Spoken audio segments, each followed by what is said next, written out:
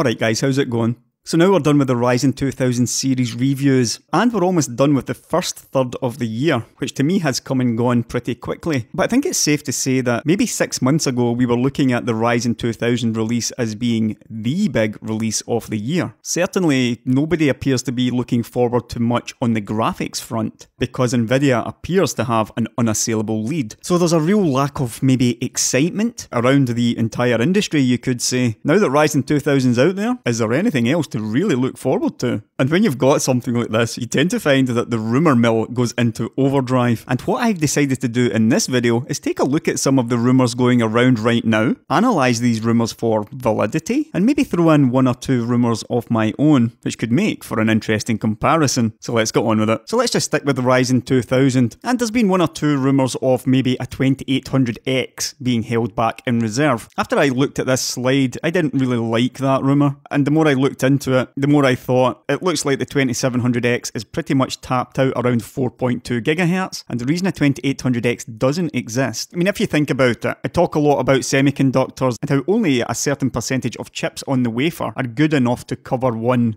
say, stock keeping unit. With 12nm being new, obviously there is a bit of immaturity there in the node, but AMD would have looked at a few wafers, looked at the spread of CPUs, the power characteristics, the top speed that they could realistically put into a bin, and they've decided that they can't get enough faster CPUs for the 2800X to make sense, at least not yet. So this has led to some rumours suggesting that they're holding the 2800 back until a later point. Since I've done this video, I've seen a ton of links suggesting that quite a few CPUs are actually going to 4.4 GHz. So perhaps 4.275 wasn't cherry picked after all. Maybe the average is around about 4.2, but there are chips out there that are capable of doing 4.4. And if that's the case, if 4.4 is actually the top end here, then obviously we should expect to see these come with Threadripper at the very least. So AMD right now should be stockpiling most of these better chips to launch with Threadripper later in the year. But a few days ago we saw this rumour, Friday April the 20th it was, Jim Anderson, the SVP, has hinted that AMD might actually release a 2800X CPU at a later date. And then another one a couple of days ago, over at the Inquirer, AMD plans a 2800X CPU to take on Intel's 8-core Coffee Lake chips. And this kind of makes sense to me now that I've thought about it. And this rumour that we saw over at PC World a week ago, where we saw this documentation of an 8+2 processor. So this will be 8 cores and 2 graphics cores, Coffee Lake S. I mean, we've known about this 8-core CPU coming for months now. It's just yet more confirmation. But when it came to the 2700X, I hadn't really thought it through properly. I was looking at it from a point of view of AMD really should have released the best they possibly can now. Let's just call that the 2800X with a 4.4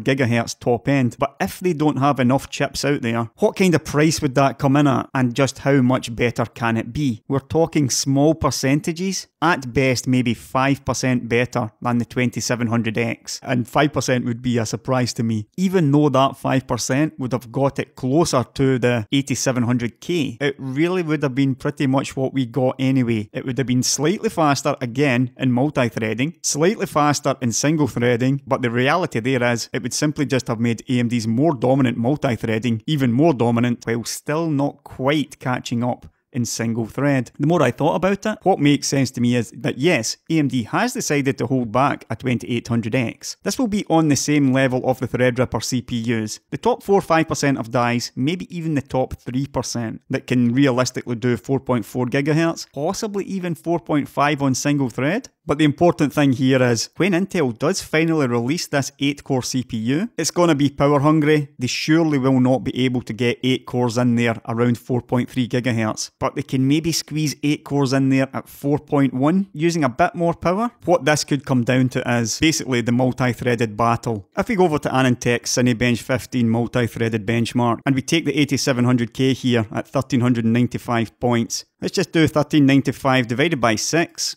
Which gives us 232.5, and then multiply that for 8 with an 8 core, and you're up at 1860 points. You're just about ahead of the 2700X. If Intel is able to get 4.3 GHz on this 8 core, then AMD are gonna need to get a 2800X out there. This would of course be at the same 4.3 GHz multi-threading, which I do not believe Intel will do. So what we actually need to do here is divide that by 4.3 and then multiply by 4.1. And you're getting 1773 points That would be a 4.18 core CPU. We know that Cinebench is pretty good for AMD these days, so even though Intel maybe with a 4.1 GHz 8 core cannot quite reach the 2700X, it's going to be faster in other multi-threaded benchmarks. So if AMD can get out there with maybe a 4.4, even a 4.3 GHz 2800X on all cores, then we could be looking at possibly the tightest multi-threaded battle we have seen in a very, very long time. Intel are still going to be able to hold on to this single-threaded advantage they have, and given the maturity of the process, you know, they maybe even get 5 GHz on a single thread with these incoming 8-core parts. So that's how I am analysing this whole Zen versus Coffee Lake thing. We thought the excitement was the beginning of the year, and we got a little bit more competition there. But later on in the year, watching these two go head to head on core count, that could certainly end up being a bit more interesting than maybe what most of us assumed today. Regarding Threadripper, that one is going to be quite beastly, for sure, and Skylake X is going to be in real trouble in around 3 or 4 months' time. Now, I talked a little bit about Nvidia. It's so difficult to get anything out of this company these days. AMD are incredibly leaky. We basically had the Ryzen 2700X's performance well over a month before it released. Nvidia, on the other hand, complete opposite. Trying to get any kind of information on Nvidia is extremely difficult. Over at WCCF, you've got a rumour on GTX 1180's specs, performance, price and release date. Note that this is preliminary, but it's 1180 based on the Turing architecture and 12nm process. And this really shouldn't be too long before it arrives, which makes the lack of information even stranger. But analysing this one, apparently the 1180 will be powered by a 104 class GPU, codenamed GT104. Now, a 104 class Nvidia GPU would generally have a 256-bit memory bus. Your GTX 680, your GTX 980, and your GTX 1080. That's your 4 class of GPU, which used to be reserved for Nvidia's mid-range before they started charging high-end prices for it. But I found this one interesting, with the GPU measuring around about 400 square millimeters. That's 3,584 CUDA cores and a 256-bit GDDR6 memory interface. And also quite interesting with a claim of 8 to 16 gigabytes, claiming around a 1.6 GHz base clock and a boost of around 1.8. And obviously nothing of this is confirmed, but the TDP expected to be around 170 to 200 watts. Now, most of this I would probably have guessed at. What I would say though is around 400 square millimeters. That's probably a little bit larger than what I would expect out of a 12nm chip that only had a 256-bit memory. Now, granted, it's got a lot more CUDA cores. However, CUDA cores scale better than memory buses, and with the drop to 12nm, I would think possibly around 380 or even 370 square millimeters would be more like it. Assuming all this is true here, what we're really looking at is what Nvidia did between the move from Kepler to Maxwell. If you remember, with Kepler, they started off with the GTX 680, which is a 104 class GPU. Then afterwards, they moved on to the 780, which had the much larger 384-bit memory bus. So this was a much larger GPU. The equivalent of that 780, or 780 Ti, or Titan Black, would be today's 1080 Ti, or Titan XP.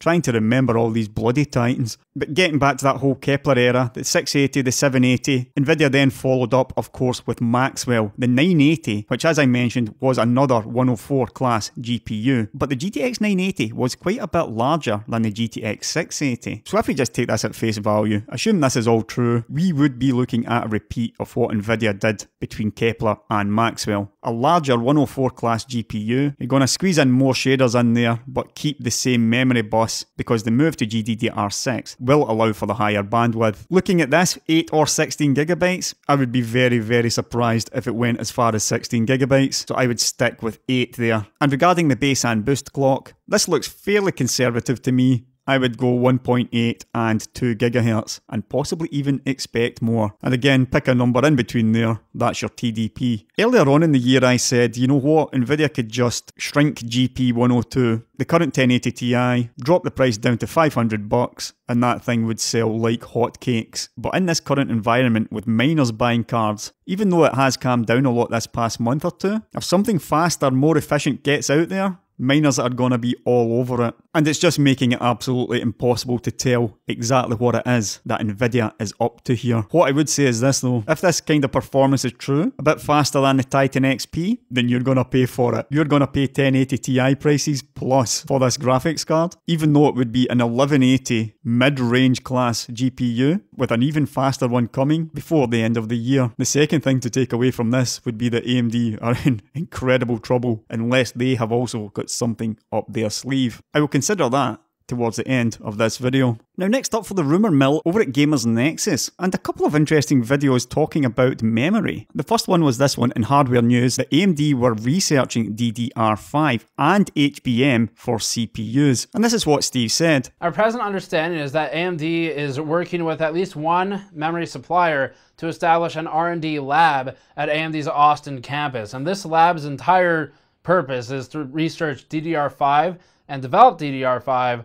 for the next generation of system memory. Now I found that interesting as I had also heard a rumour of AMD and DDR5 in the far future, around the 2021 timeframe with AMD's Genoa. Now if you follow AMD server stuff, we can see here Epyc, which we all know about. That was of course based on Zen, the Zeppelin dies on 14nm. Coming next is Zen 2, 7nm, and that's called Rome. And then after that, and this is an official AMD slide, so we can take this as truth. After that, Milan comes, they're calling it Zen 3, although they do change these numbers around an awful lot. But Milan is coming around 2020 on 7nm plus. Genoa comes after Milan in 2021. We've heard rumours of them working on Zen 5, and that is probably it. But the rumour I have heard, from a source I have zero reason to doubt, is that with Genoa in 2021, AMD will also support DDR5. So if you think about them researching it now, just in time for 2021, and also what I've been told, a new socket. That wouldn't be really surprising. The move to DDR5 would certainly require a new socket. This all lines up pretty well with what we know, and with Steve over at Gamers Nexus getting this rumour from memory guys, and I'm not going to give away any of my sources, but the DDR5 rumour that I heard did not come from the memory guys. Two different sources talking about similar kind of thing. You can pretty much take it as granted that AMD will be first to DDR5 just after 2020. Some of the other stuff I've heard on the server front is kinda mind-blowing, but I'm going to leave that one for a future video. Steve also talked about HBM for CPUs in this one. That wouldn't be a massive surprise to me. I haven't heard any rumours of it, but there's no reason why AMD would not go down that route. It's something that I will analyse at some point in the future. So I'm pretty much in complete agreement with this rumour. However, yesterday Steve was talking about AMD moving to 9GB per second GDDR5 on an upcoming GPU. They're supposed to eventually make a smaller Vega discrete GPU. So I don't know if they'd use it for that or they're sticking with HBM because they're ramping up their HBM production as well. As you saw there, Steve speculates that perhaps there will be a GDDR5 Vega. Now I found this one interesting because my information from a different source suggested to me that AMD was done with GDDR5. So this one should be quite interesting to follow. Now I'm going to finish this one up with getting back to graphics. And the suggestion that perhaps it won't be as one-sided as we're all fearing. Earlier on in this month, Charlie over at Semi-Accurate with 3 C's, he launched an article talking about the PlayStation 5. Now, I'm not a subscriber, so I don't know for sure, but from reading around, some people were talking about Navi GPUs in the PlayStation 5 and coming by the end of this year. Now, this seems pretty early to me, and looking at this slide from last year, we were led to believe that Vega would be 14nm and then 14nm plus, with Navi coming on 7nm. However, today we know that we got Vega on 14, with another Vega incoming at 7nm, with Navi then following that at 7nm. So this puts this 7nm Vega squarely in 2018, with Navi probably coming next year. But that doesn't necessarily mean that AMD isn't working very closely with Sony to bring Navi to game consoles later on this year. And if you remember back to this slide, was it 2016? Where we just got Polaris, Vega still hadn't arrived, and you remember Navi talking about scalability and also next gen memory. The scalability was the interesting one for me, as I assumed that this was the start of the whole chiplets architecture, where you have perhaps your front end, your scheduler, as one chip, with perhaps your shader engines, as you can see here, as separate chiplets. So you might imagine all this stuff, your ACs, your front end, all your multimedia stuff, and then maybe 4 chiplets, instead of having it all as one monolithic GPU. This is kind of what I'm expecting from Navi, but last month I got some pretty interesting information on a server card based on Vega, which would come in either 1,